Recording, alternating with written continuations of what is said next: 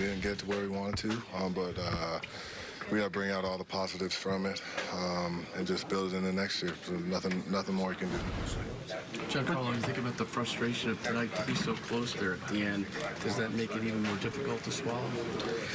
I mean, we were right there with an opportunity, but either way, a loss is a loss, and we're in the same boat. But like I said, we just got to look to what we can build from this season and use it as fuel for next year. What's your thought process when you step to the plate there in the ninth against Canberra? You gotta put the ball in play. Gotta get a pitch out over the plate. Do you think overall that you guys just didn't hit where you expected to hit in this series as a group? I mean, we had opportunities with runners in scoring position, but yeah, you can't. I'm not gonna pick apart the series. We fought hard and we came up short.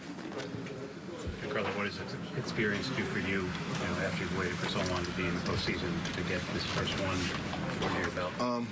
Well, again, I don't want to experience the postseason. I want to win it all. So I'm just as disappointed as the guys that went further last year and came up short. So I'm feeling some of their pain here, but they got 2 years in a row. So.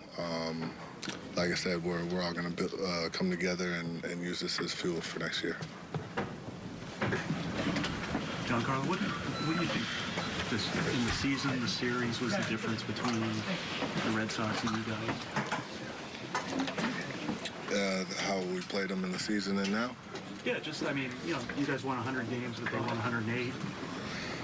I mean, that's all erased once we get here. So, I mean, season's over. It's a new season.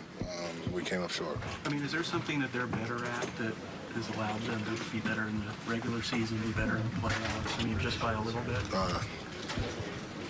We came up short in the series today. That's it.